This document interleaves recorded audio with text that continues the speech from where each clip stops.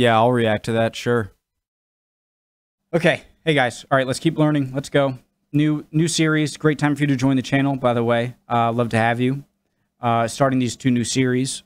I took a break on them for a while because Marshall's doing a great job. Sometimes they're jerks. No, they're good. Great job on the schedules and whatnot, and I'm starting these 2 new series, so great time to join this and the Simone Bolivar. Simone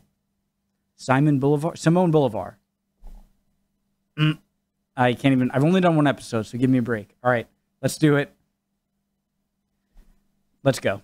Just original link to the video, top of the description, right below that. Link to the Discord, right below that. Link to my second channel, where I do more non-history related things.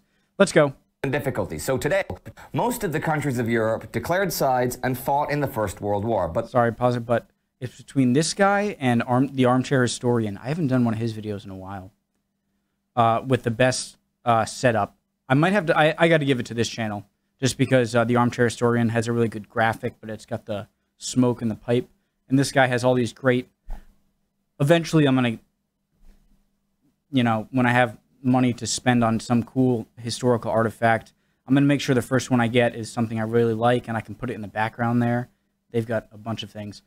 So yeah, this is my favorite set background. Sorry, let's go. Most of the countries of Europe declared sides and fought in the First World War, but by no means all of them. And remaining neutral, while it certainly kept down the numbers of the dead, had its own unique set of problems and difficulties. So today, we'll look at one of the neutral nations of Europe, the Netherlands.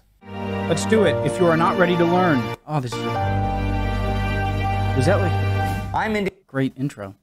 If you're not ready to learn, there's the door. You're in the wrong class. Home ec is down the hall. I will take... What's the Scottish? Oh, come on. I'm as if you can respond. Haggis. Haggis. That is what you can make me. Andy Nidell, welcome to a Great War special episode about the Netherlands in the First World War. Neutrality was not something new to that nation. The Netherlands had practiced the politics of neutrality since 1839, when the Treaty of London had created an independent Belgium. Her Majesty the Queen of the United Kingdom and Great Britain and Ireland, His Majesty the Emperor of Austria, King of Hungary and Bohemia, His Majesty the King of the French, His Majesty the King, are considered as having the same force and validity as if they were textually inserted in the present act. And they are thus placed under the guarantee of their said majesties. Belgium, within the limits specified in Articles 1, 2, and 4, shall form an independent and perpetually neutral state. It shall be bound to observe such neutrality towards all other states. Someone. Out of the southern part of the Netherlands. If you want to get technical, there had been an earlier treaty in 1831, but the Dutch had refused to sign it. Anyhow, like the rest of Europe, the Netherlands had gone through an industrial revolution, as well as a migration of large parts of the population from the countryside to the cities and towns. The Netherlands was in an interesting position, though, for it was a small nation with large overseas possessions, so it had a lot to lose from any European conflict. And so Dutch neutrality was political, independent, and armed. Political because, unlike, say, Swiss neutrality, it wasn't part of a constitution and was a policy that governments chose to follow. Independent because, unlike Belgian neutrality, it wasn't guaranteed by other nations. And armed because, since it wasn't guaranteed, it maintained an army. Its peculiar neutrality made it a center for peace conferences like those of... Let me just say, I think it's also because... Switzerland is up there in the Alps, and obviously he said the constitution they had, or what, anyways, the location, you have a completely flat country that's in between, right in the middle, smack dab of France, UK, and Germany. You're right in the path of all of these warring countries, and so, yeah, it's much different than being right tucked up there in the Alps. Army. Its peculiar neutrality made it a center for peace conferences like those of 1899 and 1907, when Europe got together and agreed on just what was and was not acceptable during wartime, like no poison gas. We all know how that turned out. After Germany's unification in 1871, and for the next 2 generations, the Dutch... I love that. I'm a sucker for visuals. This is something about this painting. It's just... I guess really nicely done shadows. I like that. Germany's unification in 1871, and for the next 2 generations, the Dutch well realized that a new conflict between France and Germany was more than possible. So they made no secret of the fact that they were pursuing armed neutrality, since an invasion through the Netherlands wasn't a bad plan of attack. Indeed, the German Schlieffen Plan to attack France initially did propose an invasion through both the Netherlands and Belgium to move troops faster and on a wider front. So the Dutch spent about a quarter of their annual budget on... Can I just say the Maginot Line? So I went to a part of it. It's one of the big things I wanted to do along with going to the Dachau concentration camp. When me and my dad and brother went over to Europe. I feel like I'm talking about this way too much in recent episodes, but a lot of it is relevant.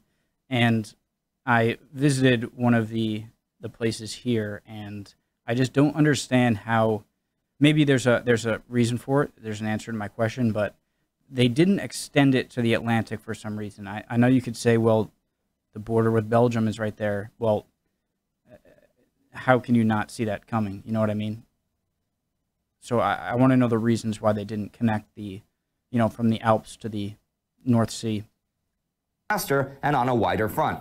So the Dutch spent about a quarter of their annual budget on defense, modernized the New Holland waterline, and constructed Fortress Amsterdam, the last line of defense far from the borders.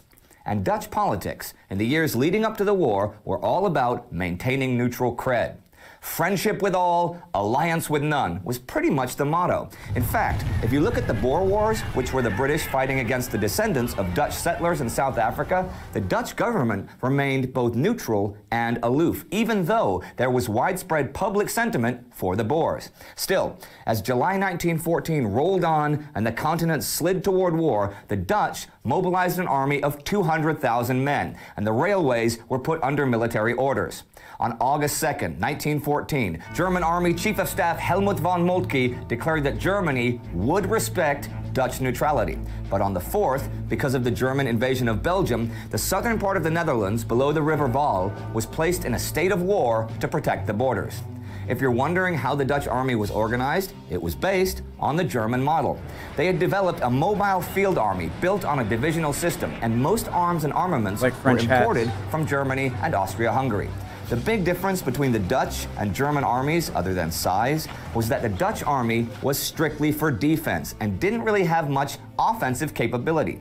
And this defense was in 2 parts: the mobile army for the border regions and the fortress defense for the heartland. Also, the Dutch had a shorter period of training, only 8.5 months. That last was actually a political concession opposed by the military. The mobilization went really smoothly under the direction of Dutch Army Chief of Staff C.J. Snijders. Germany did not invade any part of the Netherlands, and Britain too announced it would respect Dutch neutrality. But the invasion of Belgium caused serious chaos in the Netherlands. I mean, neutrality is always going to have problems with smuggling, spy rings, and border activity, but the immediate problem was that of refugees.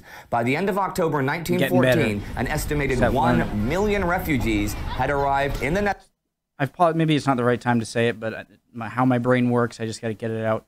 I just want to say, just this whole journey in YouTube, just thank you guys, just kind of out of nowhere, so much for following and coming along with me on this journey, but I notice I'm getting better at absorbing information for sure, and I love that. So thank you guys for allowing me to do this. It's very random, but just came into my brain and I had to get it out. Firings and border activity, but the immediate problem was that of refugees. By the end of October 1914, an estimated 1 million refugees had arrived in the Netherlands from Belgium and France, which produced an immediate humanitarian crisis. They were spread out and housed throughout the country, which was logical to avoid the spread of disease and prevent chaos at the borders. And though most did return home eventually, tens of thousands remained for the duration of the war. I gotta say that people were very good about welcoming the refugees into their homes. In Rotterdam, for example, there were far more locations offered than there were actual refugees. But many soldiers also fled to the Netherlands, and the Germans even built a 200-kilometer-long electrical fence at the Dutch-Belgian border to prevent crossing. 2,000 volts. This was called the Wire of Death, and within 500 meters of the fence, if you could not explain your presence, you were executed on the spot. Between 2 and 3,000... I mean, that's insane, but I thought like you were going to get thrown into the fence and executed that way, but 1,000 people were victims. You were executed on the spot. Between 2,000 and 3,000 people were victims of the fence during the war. Let's look at the Dutch economy for a minute. Before the war, the Dutch economy was heavily dependent on foreign trade. They traded with both the British and the Germans, and though Dutch coffee, tea, and tobacco from the colonies was sent all over Europe, the Netherlands was poor in natural resources and imported fuel, raw materials, tools, and even basic foods from all over Europe. Under international law, they could legally trade with both sides during wartime, but Britain demanded that ships to Rotterdam not carry any goods bound for Germany, and the Dutch were now caught between giving in, which might cause war with Germany, or refusing, which might cause starvation if imports were stopped. So the Dutch trade minister created a grain bureau, a government monopoly that bought grain and guaranteed the British that it was only for domestic consumption. This might have worked, but the Dutch government refused to regulate the economy. A new trade minister, Volkert Postuma, was, however, pretty much forced to interfere in the economy. At first, this was to combat rising prices caused by rising costs of transporting things overseas to the Netherlands. But in 1916, and I'm leaving a lot out here, he divided agricultural exports equally between Germany and Britain to try to make everybody happy. But by this time, the problem was there were not enough ships getting into some. I just want to say, I've said this a lot in a past few days too, and I find that the more I learn about history and conflict, no matter if it's Alexander the Great or if it's Caesar, or, Roman Empire, British Empire, Spanish Empire, over in China, I have to learn more about Southeast Asian history or just East Asian history, but it always teaches me about just human psychology on top of the history, maybe I'm so terrible this video at making coherent statements. It shows me how all of these conflicts in history are just so similar to individual human behavior, I guess is my way of saying it. Supply the country.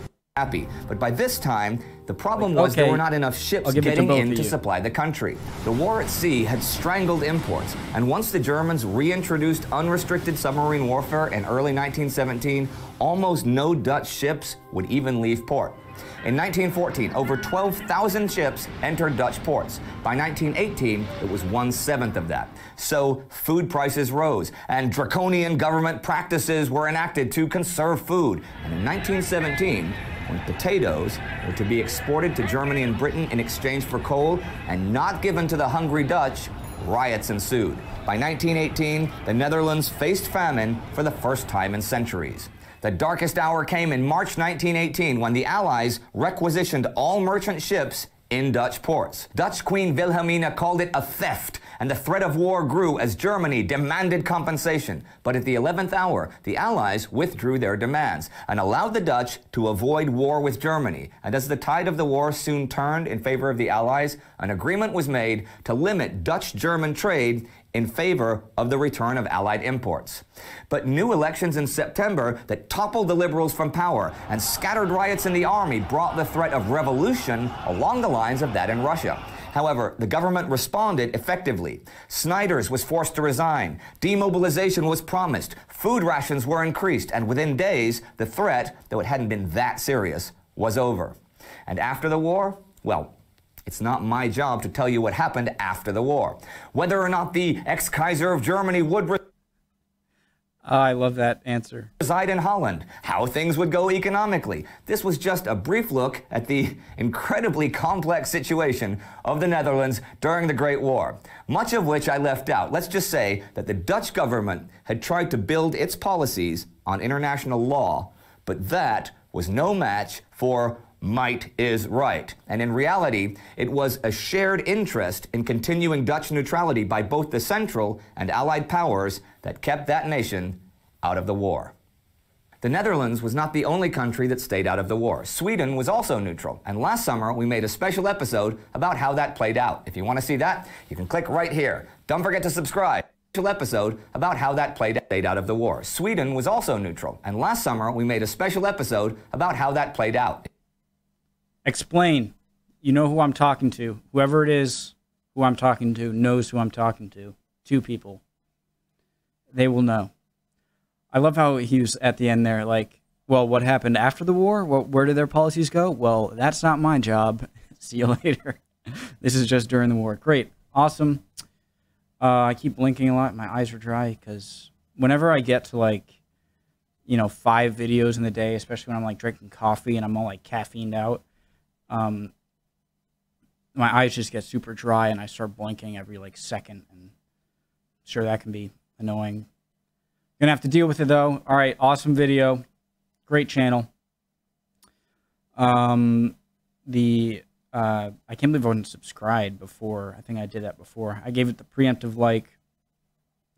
German, East Africa, World War I, colonial warfare. Okay, all right. I thought it was going to be more of like a. All right, so Netherlands, I see. Oh, Anzac. The new central Bulgaria. Okay, South Africa. All right, awesome. Continue this, obviously. See you guys next time.